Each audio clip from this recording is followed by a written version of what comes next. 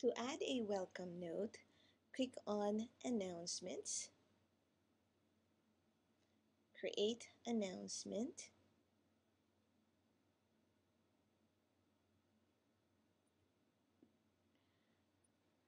write the word welcome. Now I have created a welcome note earlier, so I'm just going to go to Microsoft Office, copy that, and paste it in here. I would like this to be a little friendlier looking, so I'm going to change the font to my favorite, which is Tahoma, but you could pick your favorite too. You can change the color if you like. We could turn it into blue, but we want to make sure that it would still be readable. Okay. Sometimes when you have, sometimes you would want to put in bold important material, important words in there. So I'll just put the welcome in bold.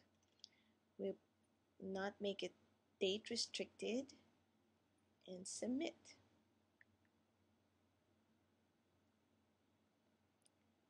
There's your welcome note. Other things that you may want to do is to edit it. Okay. And if you like, you can actually add an image. Okay. You can select an image, browse your computer. I need to go to photos, and I'm going to be looking for something that's closest to where's my iStock photo here. Do I have anything here that looks like games? Maybe this one, so I'm going to go pick that, and I can set the width. Now 800 would be like banner size, so maybe I would just like about 200 and submit it.